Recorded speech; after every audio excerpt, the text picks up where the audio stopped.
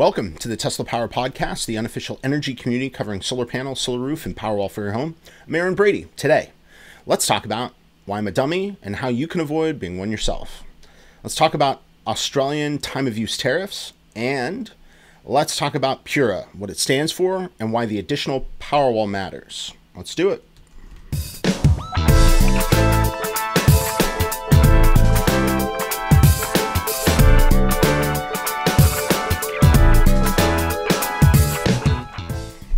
We get to start this pod with an excellent question. Why am I a dummy? Well, if you ask the creative director why, she'll have two oddly specific things on her list that she'll rattle off before you finish asking the question. But if you have something you want to ask, leave a comment below. We can either contact, or you can either leave a comment below, or you can go to teslapowerpodcast@gmail.com. Let's do some comments. Randy Hawkins puts his question a little more delicately. Quote, Aaron, thanks for the informative and entertaining podcast. This week you told us at about 7 minutes, 35 seconds, don't be a dummy like me, and to check out your last podcast for more info. Now, I listened to the episode 12 again, but no love. Can you please provide a more specific reference to your mea culpa explanation? Thanks again, end quote. Randy, thank you for the question, and I'm happy to clarify. I had originally customized my home energy gateway to run in self-powered mode.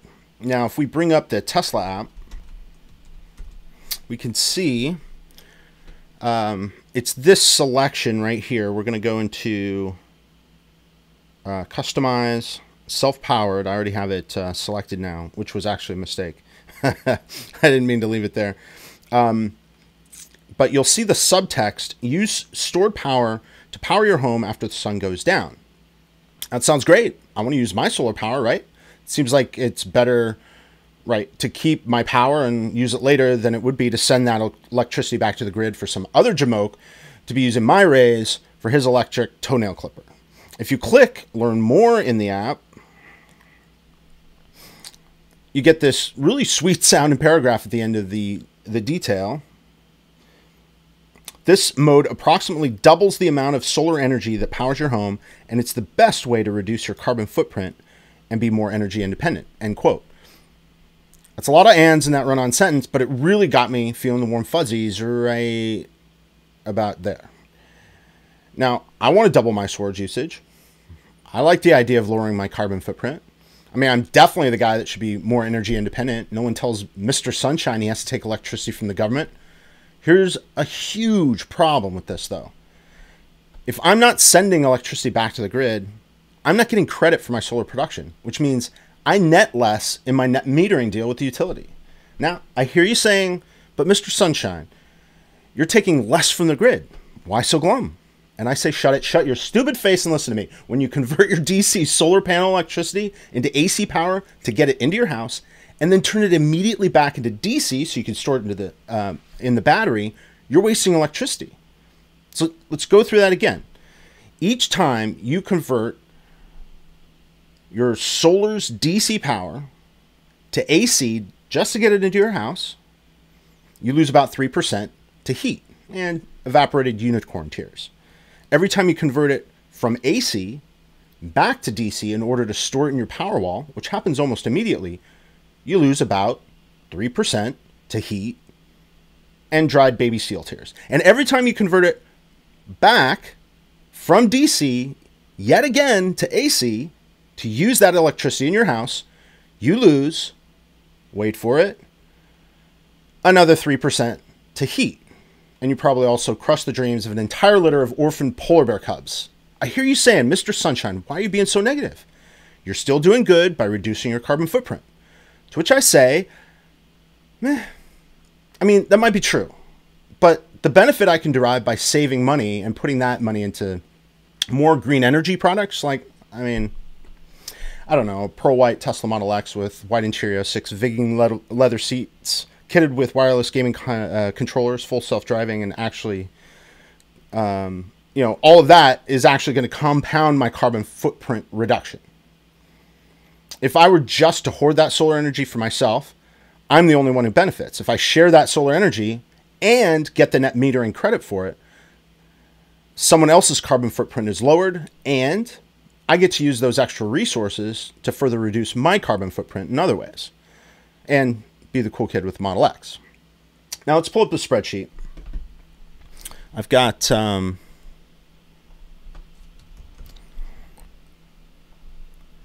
spreadsheet, which shows this chart here is our actual consumption over a year.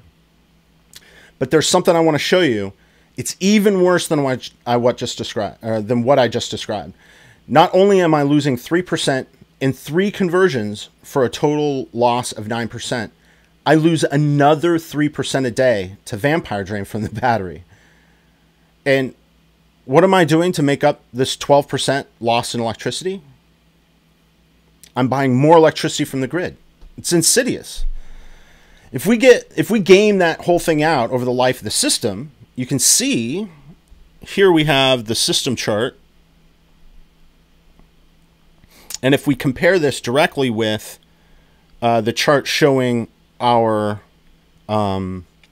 conversion loss, you can see that it pushes out the payback period by about 2 years. Now, looking at the total dollars lost, we have that in the system, the full system numbers here. I show the full amount lost,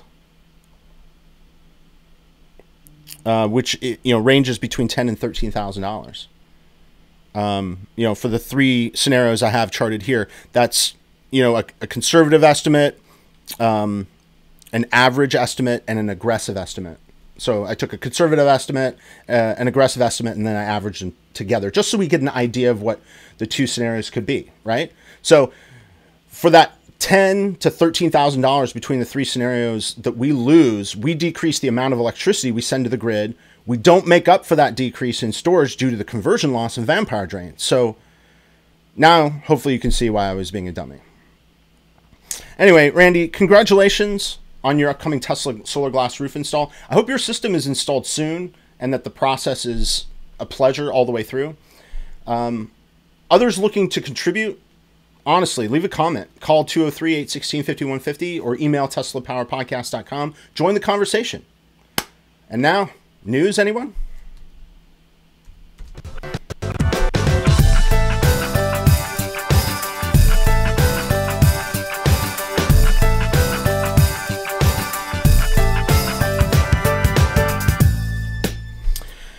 Australia has been ahead of the adoption curve for battery storage.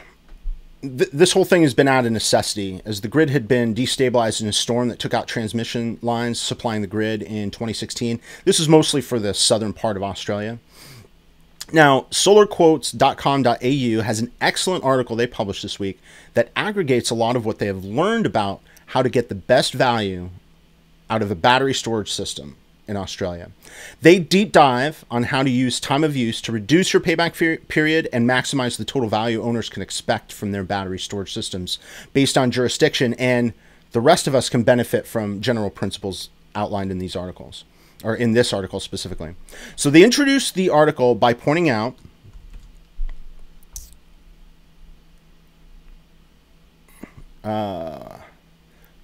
quote, if you have a home battery, a time of use tariff can save you money. How much depends on 1, battery compatibility. This includes usable storage capacity, power output, and flexibility. 2, location. Time of use tariffs vary greatly from state to state. To a lesser degree, they can vary within states. And 3, electricity consumption habits and solar electricity production. And then 4, whether or not you're part of a VPP, that's a virtual power plant, that allows time of use tariffs. Now, they do a great job of explaining how the tariffs for consumption can be offset by the lack of solar credit when you send your electricity back. So that's the difference between whether you use it yourself or send it back to the grid. And that gives a more realistic estimate of the savings that are possible from these systems. And they point out on the order of $1,200 Australian per year that can be saved. Now, my favorite part, though, is the section called "There's No Such Thing as a Magic Battery." Let me go full screen and scroll down to it. There's no such thing as a magic battery. True enough. And what's the #1 reason? Efficiency losses, right here at the top. Wham! And their number on these efficiency losses Where is it? Where is it? Where is it? Oh, I want to highlight it because it makes me look great. It's 12%.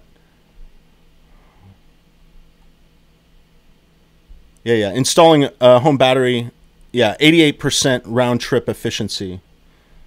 Yeah, there it is. In real life, a Tesla Powerwall 2 has a round trip efficiency of about 88%. So that means I was exactly right about what I was ranting about earlier. It's the exact same efficiency losses. Now, come on, bro. I got tiger blood. I'm winning. They wrapped the article with a comparison between the savings for time of use, which we don't have here in Connecticut, and conclude that time of use is the clear winner with 3 times the saving over a full year. They've got a nice little chart here, right here at the end, that shows the the arbitrage difference between the two. Now, that wraps the news segment this week. Let's clear up what PURA stands for and reveal some detail on why the single Powerwall edition makes so much difference to our utility.